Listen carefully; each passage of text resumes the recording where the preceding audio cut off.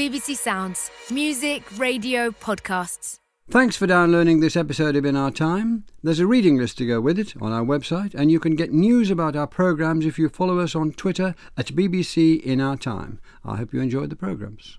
Hello, according to the poet Hesiod, hope was all that remained in Pandora's jar once all the evils inside had escaped and spread across the world. He wrote that in the 8th century BC, and ever since philosophers have been divided over hope and why it remained. Was it something valuable that would help humanity deal with those evils, or was it another of those evils, perhaps the worst? To Hesiod, it was for the gullible, but St. Paul and Thomas Aquinas turned it into one of the three virtues along with faith and love. Kant made it a cornerstone of his philosophy, while Nietzsche argued it was a delusion, and the debate continues. With me to discuss the philosophy of hope are Beatrice Handpile, Professor of Philosophy at the University of Essex, Robert Stern, Professor of Philosophy at the University of Sheffield, and Judith Wolfe, Professor of Philosophical Theology at the University of St Andrews. Beatrice Handpile, why was hope in Pandora's jar in the first place? Well, we don't really know. I mean, it's open to interpretation. And when we look at the myth, one important thing is to remember that it's a story of revenge. Zeus was angry at Prometheus for having stolen fire and given it to mortals, and so he decided to give us a gift of his own, which was Pandora and her jar. And her name means all gifts, but the gift was poisoned. So Hesiod himself doesn't tell us the meaning of the myth. How you interpret it depends mostly on two things. The first is whether you take hope to be a good or an evil. And the second is whether you take the jar to be a prison that keeps hope from us, or whether you take the jar to be a pantry that keeps hope for us. But either way, it's not obvious, because if you say that hope is a good, then the question, which is kept for us by the jar, then the question is, as you were saying, why was it in the jar in the first place? If you think it's an evil, then the question becomes, well, why would Zeus, who was bent on revenge, not have released it with the rest? So historically, there are two main interpretations of the myth. One is what you could call the pessimistic line. It's the one that one could attribute to Hesiod, that takes hope to be an evil and the jar to be a pantry. And Hesiod, when he tells the myth, doesn't say anything about the value of hope, and he uses a neutral Greek word, elpis. But further down in Works and Days, he calls hope empty and no good. And the idea is that it deprives men from their industriousness. So the thought is, instead of working, they just sit down and hope, and then presumably starve further down the line. So on that reading, hope is an evil. The jar makes it available to us, and every time we hope, well, we just fall prey to Zeus's curse. Now you got the other line, what you could call the optimistic line, which starts with the idea that hope is a good. So the first person who seems to take that line is a 6th century Greek poet called Theognis of Megara. And he says that hope was the only good left to mankind. And then Nietzsche, when he looks at the myth, says that basically we've been taught by Christianity to look at hope as a good. So on that second story, then hope is a good that's in the jar for us to alleviate the evils. But one thing to note that is really important is I think you can only read the story in this way if you turn away from the original spirit of Hesiod's narrative, namely that it's a story of revenge. Because then it's not clear why Zeus would want to help us by giving hope as well as the other evils. And that's a friction point, I think, that Nietzsche picks up upon, so maybe we'll get back to that. But these are really the two main lines. So how did Pandora get hold of the box? She was given the jar. She was, yes, the Piphos, the jar. She was, the story is that Zeus asked Hephaestus to make a woman out of clay. That's Pandora. Then he asks all the gods and goddesses to give her gifts. And so she's endowed, Athena teaches her craft, etc. And I think Aphrodite gives her beauty, but also a craven heart. And she comes with the jar. The jar is part of the poisoned gift, so to speak. She doesn't steal it, but one important thing is that when she opens it, it's on Zeus's order. But when she closes it, that's also on Zeus's order. But why did she close it so quickly? Well, I don't know why it was that quick, because all the evils escaped, so I suppose... Except Hope, so she was a bit clumsy. Is that part of the plan? Well, it is part of the plan. That's a really interesting thing. Hesiod says it's by the will of Zeus, Aegis bearing. And so that's one reason why it's difficult, partially for Christians, to think that, at least in the original story, Hope is a good, because it's all part of Zeus's intent. That it should be in the jar with the other evils. Judith Wolfe, Plato had something to say about good, didn't he? He did. Plato is an interesting question because he thinks, of course, that hope is often a vain hope. It's a passion of those who are uneducated and so can be exploited. But he also does think that there is something like a true hope, that we might once again, by philosophy and love, rise up to the knowledge or vision of the forms that he sees as being beyond the rim of the universe. And so there is a hope in the philosophical life that we might escape the body into which we were cast by our passion and rise up to the vision of the forms. And the Jewish idea of hope is very powerful as well, which feeds into later ideas. The Jewish idea of hope is very different. The Jewish idea of hope is that the history of the world is not cyclical, as the classical thinkers believed, but rather linear, that it moves towards an end. And the Jewish hope is specifically that that end is the fulfillment of a promise that was given with the creation of the world and reaffirmed by the election of Abraham, that God would come to dwell with his people or his people with him. And did these two ideas feed into the big shift in the idea of hope which came with St. Paul? I think you can say that, yes. I think if we're thinking with Pandora's box, Paul would have agreed that on a secular reading of the world, the negative narrative is the right one, that if there is no object to hope, then hope is in vain and is an evil. But the radical innovation, I think, is that he thinks that hope does have an object, that it's not in vain. And if we want to think with Paul and Plato, or more even so with the Apostle John or the writer of the Johannine epistles, and with Plato, then the radical innovation is that whatever the good or the forms or the eternal, that it is Plato's hope or desire to view, has come down to us. And God has chosen to dwell with man in the figure of Christ. So for Paul and for the other New Testament writers, Christ, by being the incarnate God who dies and rises again, makes possible the vision of a life that's no longer bounded by death. And that's what it means for him to dwell with God or God with man. But Paul brings it into this extraordinary, important trilogy of love, faith and hope, which it gives it huge status all of a sudden. Instead of being the thing that was dismissed by Hesiod and not taken terribly seriously by Plato, is now up front. Absolutely. So for Paul, particularly in the Epistle to the Romans, in the Epistle to the Corinthians, Paul describes the life that we were made for, the life that creation is meant to be, as the life of an embryo that has become born, or of a wheat that has sprung from the seed. And so for him, the present state is merely that of the embryo, or that of the seed waiting to burst forth. And he says in Romans 8, for example, the whole of the earth is groaning in labor pains. So for Paul, our true life won't be fulfilled until we see God face to face in the eschaton. 4 or 5 centuries on, St. Augustine comes in and adds his contribution to the development of this idea. Could you sum that up? Augustine is much more explicitly Neoplatonic, so he works much more explicitly in Platonic and Neoplatonic categories than Paul.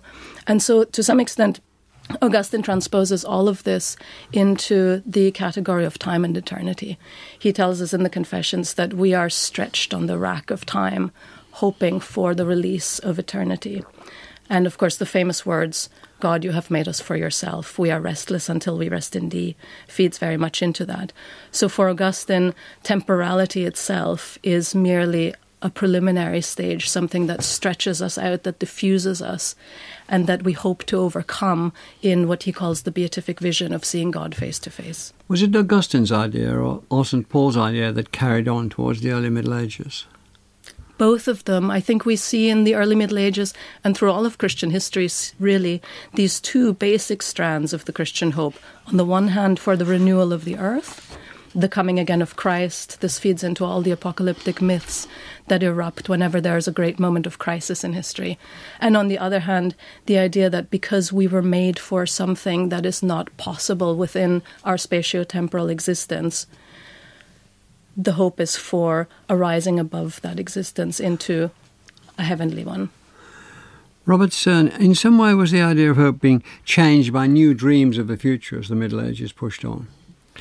Yes, I think you can trace through the development of ideas of hope and change over time as we move beyond the Christian period, for example. So, I mean, if we're thinking about how does hope develop overall, some things I think stay the same within the tradition that we'll be tracing out. So the equivocal view of hope that we've had in Pandora stays through into the later periods, into the modern era.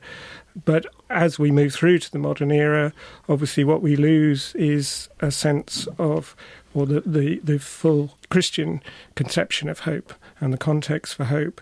Obviously that carries through into the Middle Ages, but as we move into more modern philosophy and more contemporary philosophy, that's what gets lost along the way. But I think one thing that becomes interesting as the history develops is how one thinks of hope with the gradual loss of the religious context. So you still retain through to modern thinking about hope the idea as an object of hope, but instead of God, it's some other future and a source of hope. Again, instead of being God, it becomes ourselves and the basis for hope that we have in our own virtuous development and a different ground of hope.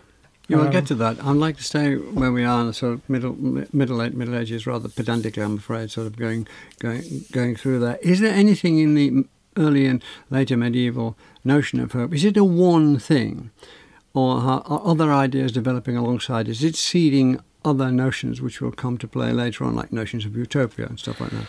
Well, so one thing I think that comes into the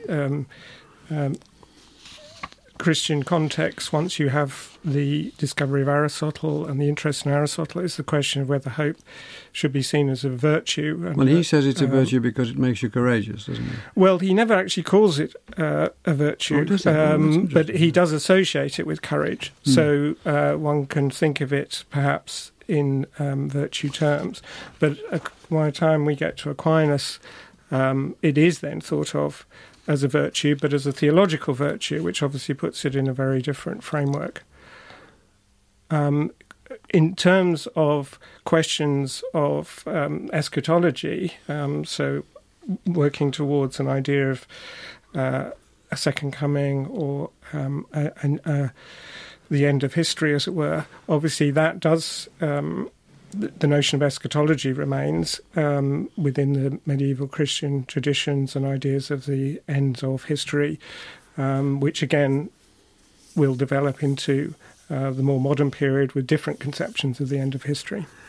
Beatrice, there were tensions between hope and faith in Christian thought. They're exemplified by Peter Lombard. Can you tell us what his view was? Yes, well, in the 12th century. Sure. Well, in the inheritance he gets is the thought that the three theological virtues, that's faith, hope, and love, have to be together. If you have the one, you must have three. And he's not so sure about this. And so he asks two questions. The first is, well, does Christ need all three? And does Christ need all three? And secondly, do we need all three? And in particular, could there be a tension between faith and hope? So the answer to that question is that Christ only needs love. But the tension between faith and hope, I think, is an interesting one because it ramifies down the theological tradition down to Luther in particular. So you can put it as a dilemma. The thought is this. Faith is certainty about salvation. So if you have faith, then you don't need hope because you know it's going to come. And if you look at the other end of things, if you are hoping for salvation, then that could be taken to mean that actually your faith is not strong enough. So then the fact that you hope becomes a sign that you're lacking in faith. So it's a difficult problem, and the Lombard comes up with an ingenious solution. He says that he redefines hope. He says it's the certain expectation of future glory. So how does that help? Well, it's because he thinks that hope is proleptic. He thinks that hope is a representation of a future good in the present by the work of imagination. So the idea is that I can be sure, because of my faith, that I will be saved, but however, I can represent, if you like, that happy moment as something which I long for, as a good which I want to have through hope, so long as we think of hope not as bearing on the possible, but as he says, as a certain expectation. So he reconciles, if you like, the two theological virtues, but at the cost, possibly, of removing the uncertainty, which some might say is at the core of hope, because certainly in ordinary language, you can only hope for things that you're not sure about. If you think something is impossible, you can't hope for it. And if you think it's certain, then you expect it, but you don't hope for it either. So his solution is really at the cost of transforming the notion of hope a bit. And then Judith Wolfe, we come to Thomas Aquinas, who had a big impact on this. Can you just tell us what he added to the argument about hope? Thomas took Lombard's ideas about hope and ontologized them. And what I mean by that is he inscribed them in the way that he understood what it is to be human. So Aquinas takes the notion that hope is for a future glory and makes of it the idea that humans were made and called to an end which it is not in their own power to achieve. In other words, even though he thinks that there are things that make us happy in a natural way, he also thinks that our ultimate happiness is not one that we can naturally achieve. It's a supernatural end because it is, in some sense, communion with God. So Aquinas thinks that we were made for communion with God. We cannot achieve that communion with God by our own power, just as we can't achieve communion with a loved one by our own power without that loved one coming to us. And so he thinks that it's always an object of hope that we will indeed be drawn into that divine communion. And so hope for Aquinas is the refusal to deny that our deepest desire is for something that we can neither attain by ourselves nor do without. He distinguishes between ordinary hope and theological hope. Could you point that out to the listeners? Ordinary hope for Aquinas is part of his inventory of passions. It's one of the irascible passions, in other words, the kinds of passion that represent a good or an evil as difficult, as creating an occasion for courage or for fear, rather than a concupiscible passion, which is simply the enjoyment of a good. And so hope in the ordinary sense is simply an irascible passion. It's a pleasurable anticipation of the possible fulfillment of a desire that might be difficult to attain, but can nevertheless be imagined as being attained. Whereas theological hope is not a passion, but a virtue. In other words, it's a habit of the will. It's something that the divine grace infuses in us. We can't have hope in the theological sense without receiving it as a gift from God, because it's only by that gift that we can even imagine that we might have a chance of attaining this fulfillment. But it's something that we have to train the will to believe in. He quoted the commentators, didn't he? I think it's a wonderful quotation. God became man so that man could become a god. Mm-hmm. He takes that from many of the church fathers. It's most famously said by Athanasius. And the idea here, I think, is that Christ came to die and rise again partly in order to atone for sin, but primarily not because sin is so great that it required such a great sacrifice to restore, but rather because, as I said before, humans were created not yet fulfilled, not yet complete, but rather were created for a purpose that they could not fulfill without God becoming man so that they could become God. In other words, join the divine life in some sense. So Christ completed creation. Exactly. And the idea of hope, well, first of all, in the Christian faith, first of all, was because the hope was that there would be resurrection very soon after Christ's death. That didn't happen. So to find reasons why it didn't happen, and work out how to keep that idea going. With the odds were that he wasn't going to be resurrected in their lifetime, the next lifetime, and so on. How did they achieve that? Well, it wasn't so much the resurrection as the second coming. So that's what I meant. Really. Yes, my mistake. Yeah. So the earliest epistles of Paul and so forth do seem to speak to an assumption that Christ would return within their lifetime, and the later epistles of Paul and much of later Christian literature really is concerned with this question: why didn't it happen? And they do come up with a good number of reasons, the most important of which, of course, is that the initial anticipation was not that the Gentiles would be part of whatever the promise was, at least among some of the early Jewish Christians. And the realization that this was a gospel for all of mankind and would therefore require a period of growth and expansion and spreading of the word made them think, well, maybe we have a bit more time now to gather in everybody. Another strand of rationalization, if you want to call it that, was precisely what I said before about the possibility that we might be talking about a completely different state rather than simply a return to this earth. And the other life would be another life elsewhere. Exactly. Yeah. And so the idea was transferred to post-death rather than their lifetime. In some cases. I don't think the two have to be in tension, but they certainly have been in history. Robert Stern, what did Martin Luther add to this? So 1517 thesis and so on and so forth. Yes. Protestantism blew up the Catholic Church. Right. Yes, so now we're talking about a rather different context, the context of the Reformation, and that brings about, I think, some important changes. One issue is the conception of hope as a theological virtue, which is central to the debates about around the Reformation about how much one can develop the virtue to some extent by oneself and how much there is divine assistance. So as Judith was saying, even on the sort of more traditional Catholic view, one can't develop the theological virtues all by oneself, but the virtues are there to be developed to some extent by taking steps in the right direction.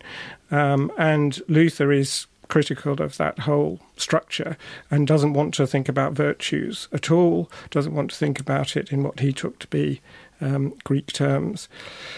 And so what does he want to think about that adds to this argument? Well, what were thought of as theological virtues become a matter of grace, and to that extent he's going back to a sort of earlier language, Augustinian language of grace. So it all comes from God, nothing from us. But also, I think, importantly, even related to that, the three virtues that we've been talking about, faith becomes the central one.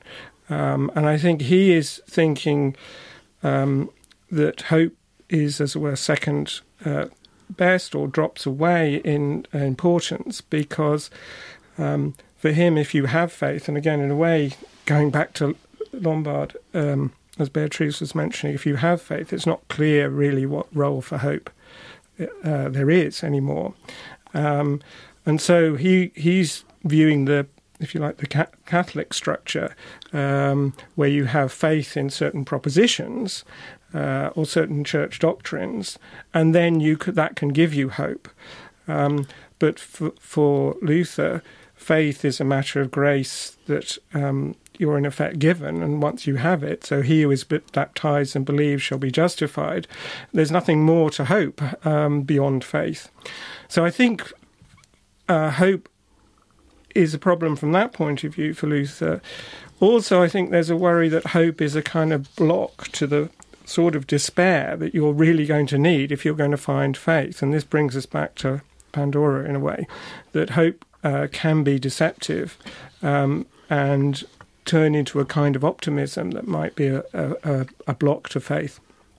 So, as I would understand it at least, the only place where hope remains is still at the eschatological level, the second coming and so on. That is something one can hope for, but that isn't your own personal salvation or justification. That is a matter of faith, and hope drops away in importance. Beatrice, Was one of the concerns about hope was that it was necessarily beyond human control?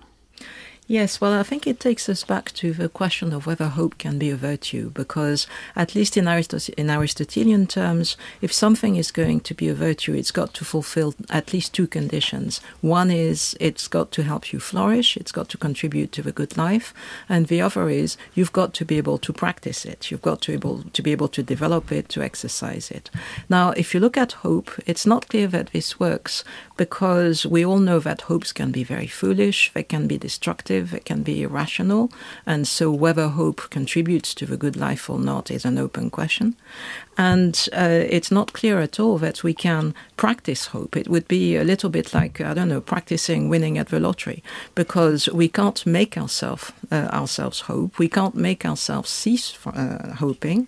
And while hopes can go up and down, it's not clear that it's because it's something that we do. If you take a person who is ill and who hopes to recover, if the results of tests are good, then hopes are going to go up. If the results of tests are bad, then the hopes are going to go down. But it's not clear that it's something that she does. So if that's true, then hope doesn't look like a very good candidate for being a virtue. And I think that's reflected in the fact that the Greeks actually don't really speak about hope much.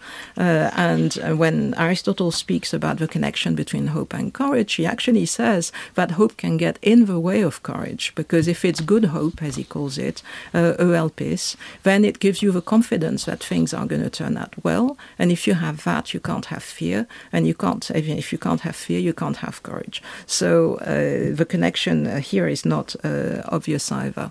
So maybe that's why, hope really doesn't feature very high.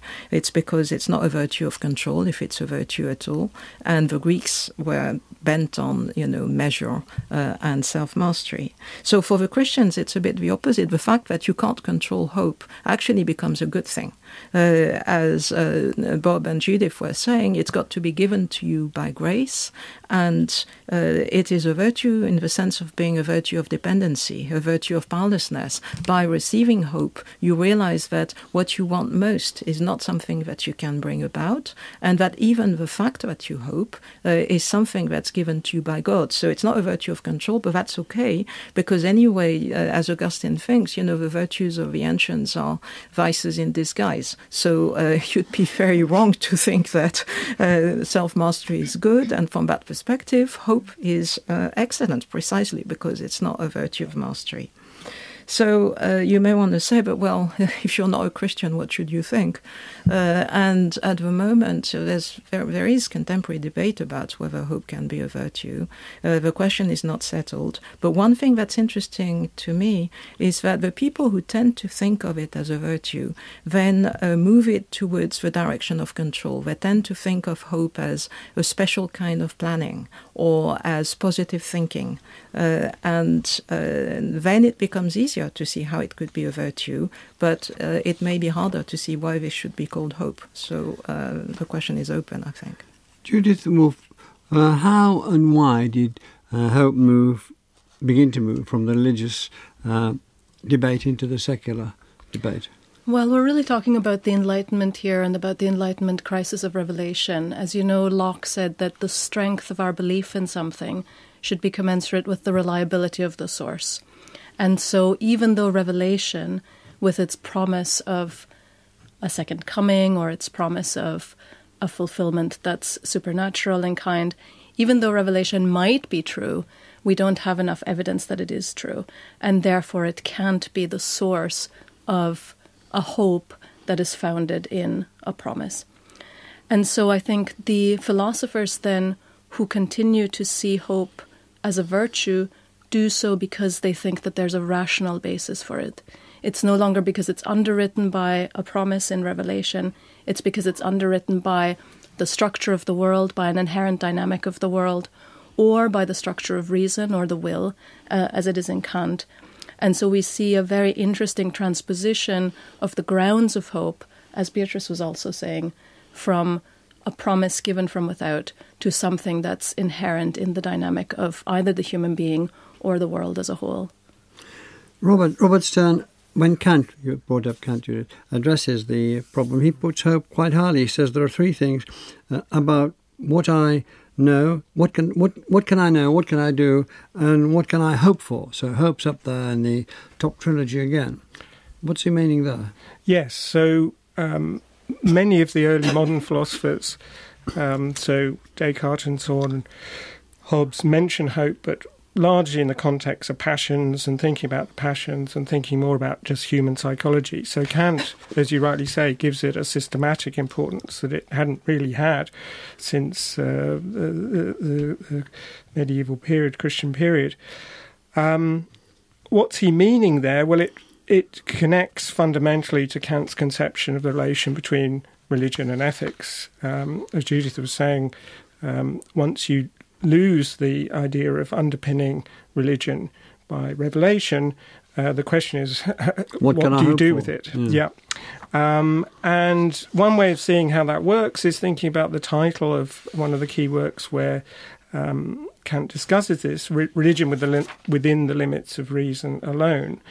And it's a good title because it really tells you what it's trying to do. It's religion within the limits of reason, so we're not appealing to revelation, but within limits of reason. And Kant, meaning by that Kant puts constraints on how far reason can replace revelation. Reason itself has its limits. Reason cannot establish fundamental metaphysical questions, such as whether we have free will, whether God exists, whether there's an afterlife. So then there's a question of how we're going to get to and address those kinds of questions. And rather than leaving it closed, Kant opens up another route, which is practical reason, not theoretical reason, which the metaphysical route is blocked, but practical reason, which tells us about ethics.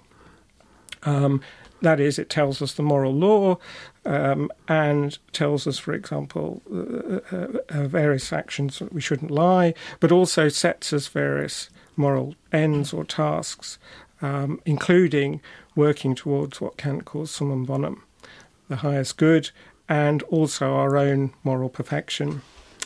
What that licenses then is a belief, what Kant calls Glaube, something actually close to faith as much as belief, in certain what then look like religious claims. That, for example, if we're going to attain the highest good, then a benign creator has to be possible. Hope. The question is, if Kant has established these various moral ends are possible, the question is how difficult or easy is it for us to achieve them? And that's where you need hope, because if they're too easy to achieve, then you will give up and allow God to bring happiness about without your efforts. But if they're too hard to achieve, then you'll also give up. And hope has this nice middle position where it will provide you the right kind of motivation. You hope for God's assistance, but you cannot be sure of it. So you have to make some effort while relying also on God's assistance. Thank you, Beatrice. Nietzsche's view on hope was not all that different from that of Hesiod, was it? Well, it depends on whether you're talking about the young Nietzsche or later Nietzsche.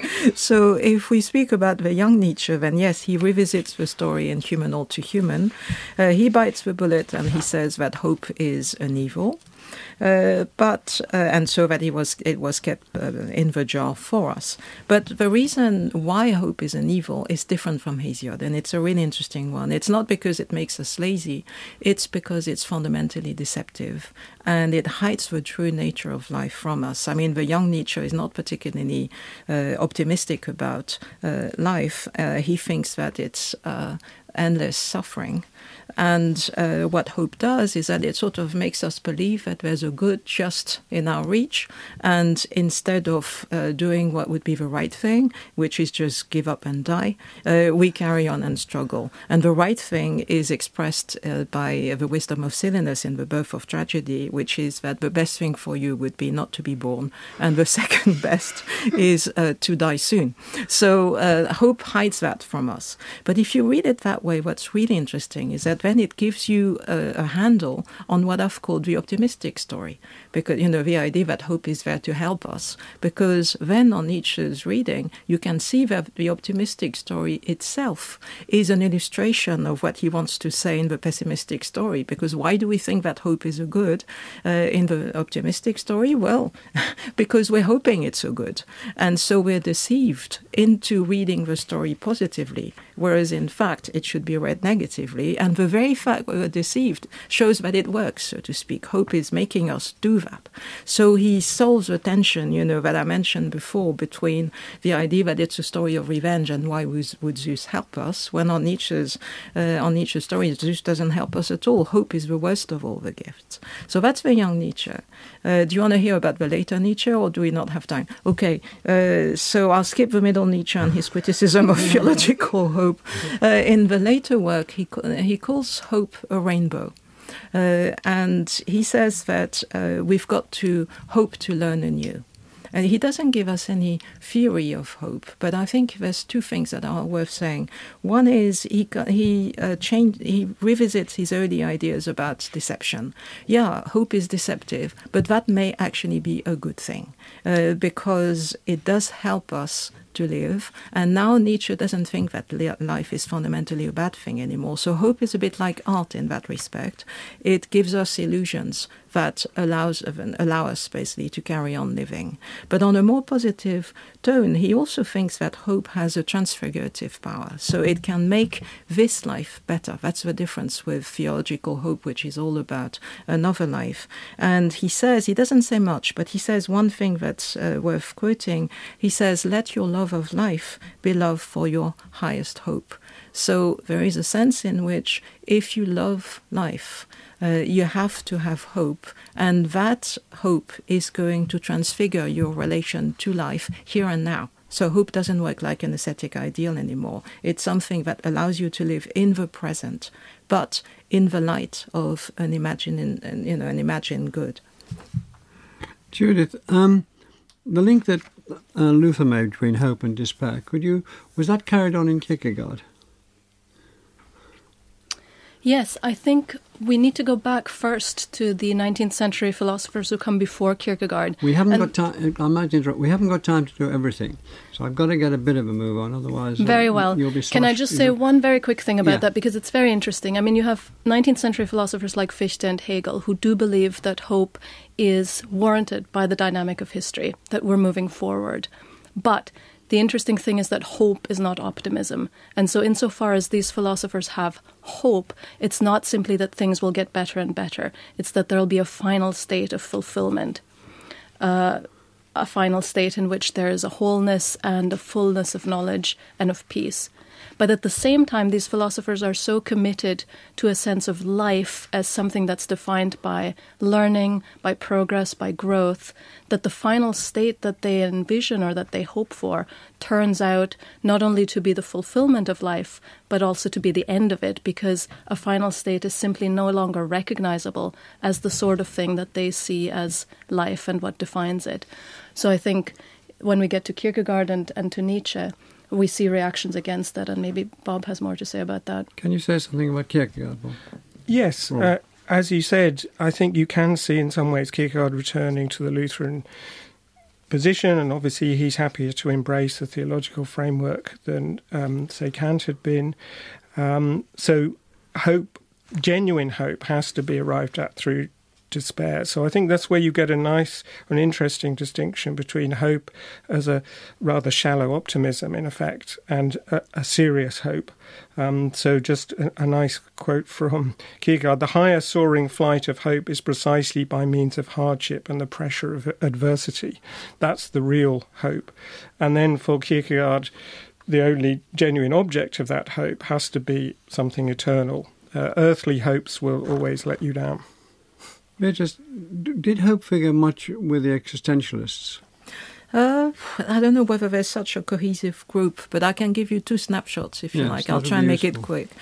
So one is Camus and the myth of Sisyphus, and the other is Marcel and the sketch and for metaphysics of hope.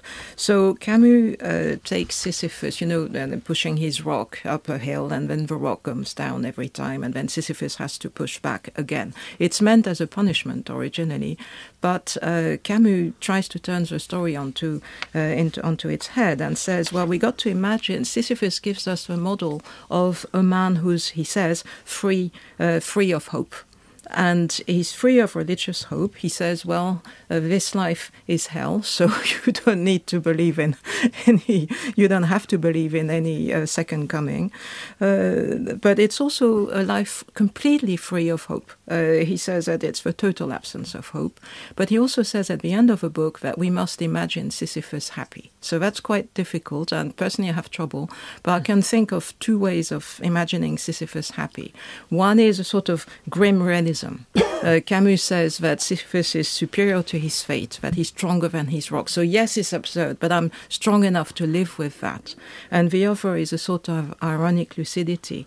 The whole situation is hopeless, but then I don't have to worry about it. And it's sort of, even it becomes funny. Look at me, here I am again at my rock. And Gabriel Marcel thinks that hope gives us wriggle room, really. Yes, well, it's the opposite. He thinks a life without hope is a life in exile, because hope is what allows us. It's a sort of trust in the possible, hope in the strong sense. It's not propositional, it's not hoping that. You hope for something that you can't name.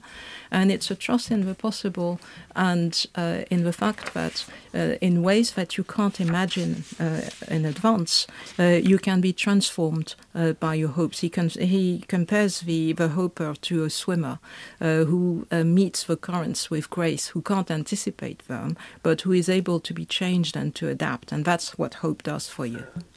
What's the state of the discussion about hope in contemporary philosophy, Judith?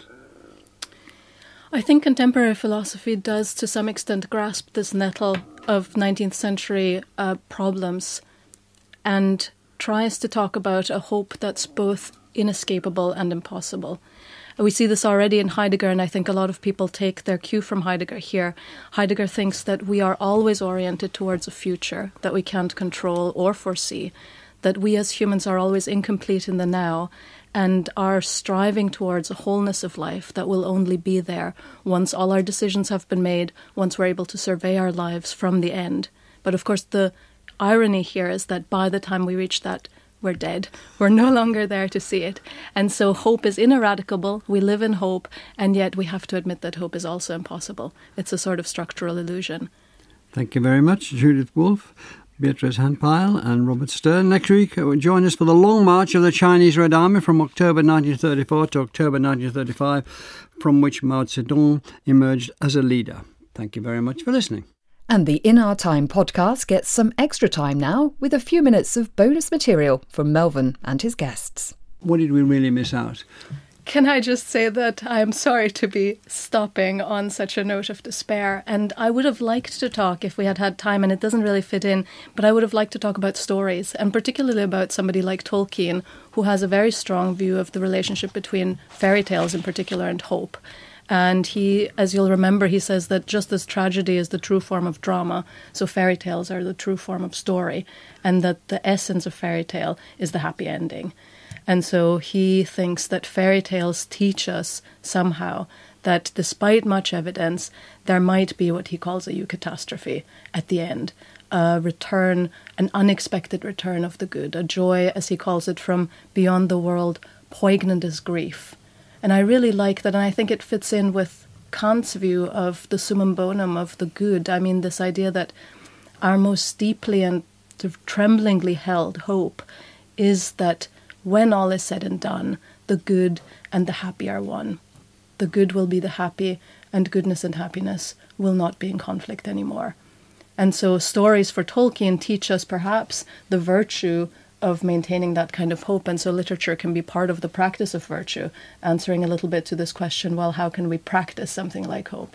Well, maybe by reading fairy tales. Although I think there's a limit to that line of thinking, though, which is that you have to believe in the summum bonum. So there's a reason why it's called a fairy tale. You know, it's because it's supposed to be opposed to reality, where things don't happen like that. And so for me, it raises the question really of how far hope can be severed from the theological framework that makes it a virtue. Because, of course, if you're a Christian, you have no trouble believing in the summum bonum. But if you're not a Christian, you might think, well, that's a fairy tale. And then it's no wonder that, the structure of a fairy tale replicates this. And to me, it's really an open question, because what is there if you are to have a sort of radical hope that at the end something will happen, you don't know what it is, but somehow it's going to realize that hope, then what is there to support it? If you don't have a God, what are you going to trust in? And there's an interesting book, it's Radical Hope by Jonathan Lear, who tries to address this question. He tells the story of Plenty Coups, who is an Indian chief who had a vision, who told him that he had to be like the Chickadee person to survive all the troubles linked to the offensive of Americans against Native Americans. And so Plenty Coups was inhabited by that vision. He had no idea about how to maintain his way of life, but he thought that somehow there would be a way to maintain that way of life, even though he was seeing it destroyed in front of him, because all the practices that made that way of life, the coup planting, the sundowns, stealing horses and so forth, all that was dying. And so he saw really cultural devastation. And yet he had this hope, inexplicable hope, that somehow the crow could come out of it and without being destroyed. So at the end of the book, Lear says, well, you don't need to be religious to have that kind of hope. All you've got to believe in is the goodness of the world. But then, of course, that takes us back to our first question. How can you believe in that if you're not religious? And in a way, Plenty Coups had a vision. That's what allowed him to hope. So the question remains open, I think. Humanists would say they could believe in the goodness of the world even though they don't have religion. What did you want to add, Robert? Well, I think the worry that Beatrice is raising is that at a certain point this has to be amenable to evidence. So I think both Hegel and the pragmatists who we haven't mentioned think it's fine to begin with hope. In fact, that's appropriate.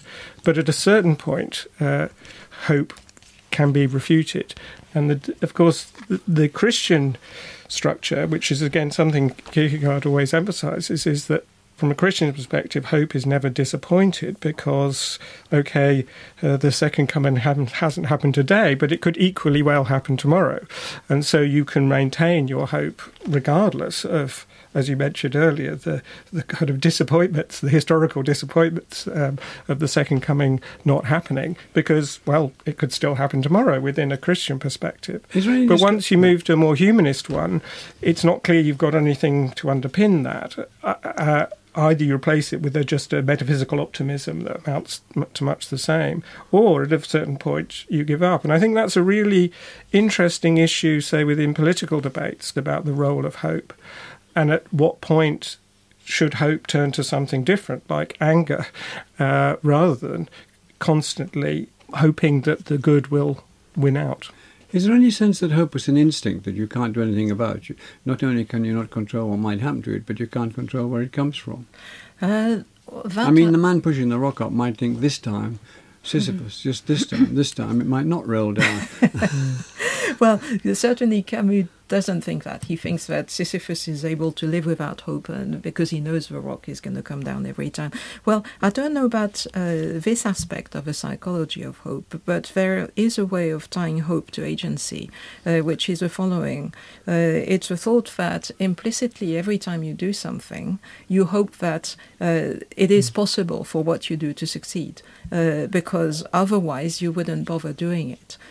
So in that sense, there is you could say say that hope is impossible to eradicate because so long as you are an agent, you have somehow to hope that it's possible for your actions to succeed. And then it would be sort of built in the notion of agency, strangely enough. The city motto of St. Andrews, where I live, is Dum Spiro Spero, as long as I breathe, I hope.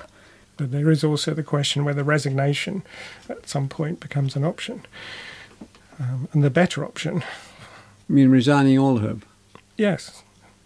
Again, faced with enough evidence, it seems that Sisyphus should just stop pushing that rock. But maybe pushing that rock is what keeps him alive. If he doesn't push that rock, he's dead. So maybe that would be all right. He's alive pushing the rock. Maybe he didn't think so. Maybe he'd rather be alive than dead. Well, there we go. But then it becomes a bit like Pascal's wager, that you can try and talk yourself into a hope for purely instrumental reasons. But that would be a kind of self-deception, perhaps, not the real thing. Talk, exactly. Talk, positive thinking. Exactly, and that isn't, I think, what we are conceiving hope to be. No, but from what you were saying about the political dangers, and now it sounds as if, hope certainly might not be appropriate in all situations, and then you got two options. One is, two opposite options, really. One is revolt, something like anger, and you give up on hope because you think it's not going to happen and something's got to happen now. And the other is resignation, where you don't get angry, but you stop desiring something like that. Yes. And these seem to be two possible outcomes if you cease to hope, or if hope ceases to be. And again, it's an interesting question, I think, whether anger also has to have some element of hope within it. Yes. So I think, yes, ultimately perhaps the only option is pure resignation. And there are figures in the history of philosophy which you haven't mentioned who are suspicious of the will and suspicious of notions of freedom. The Stoics we didn't mention, Spinoza we didn't mention. These are all people for whom the notion of giving up agency is fine, and that's precisely, they're the ultimate enemies of hope, perhaps. That's right, but then that ties to the idea of the intrinsic link between hope and agency very neatly, because if you take that seriously, so you can't do anything without hoping that somehow you can succeed, then the question applies to resignation itself. Is that something that you do? And then if it is something that you do, then presumably you got to hope somehow that you can stop hoping, and that creates a paradox. And I think people like Schopenhauer, for example, whom we didn't talk about, or Loekstrop, whom Bob, I'm sure, would love to talk about, are very sensitive to that. That's why Schopenhauer says that actually you can't resign willing yourself. It's got to be sort of drawn out of you. And it can be drawn out of you by suffering, by excessive suffering, where then comes a point where he says the will to live is killed in you, and you just sort of carry on, but you go through the motions, that's all it is. But it's not something you do, and so it avoids this obstacle of, if I resign, I got to be able to hope that I resign. And the other one is to be claimed, he says, to realize that your own perspective is so limited that you can expand it and have empathy with the whole world, in which case then the will to live sort of extinguishes itself, because it realizes the amount of suffering through the will, and it realizes that the joy of one living being is the unhappiness of another. And so there's a metaphysical sense in which the will ceases to will, but again, it's not something it does. In Our Time with Melvyn Bragg is produced by Simon Tillotson. Why is it that some people pretend to support a football team? It's important questions like that I'll be looking to unravel with the help of top experts, psychologists and some big sporting names in my new podcast, Don't Tell Me the Score.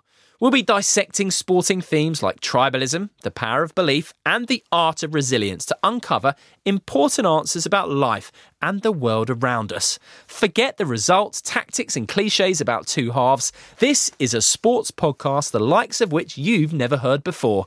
Subscribe to Don't Tell Me the Score with me, Simon Mundy, on BBC Sounds, on BBC Sounds, on BBC Sounds, on BBC Sounds, on BBC Sounds, on BBC Sounds,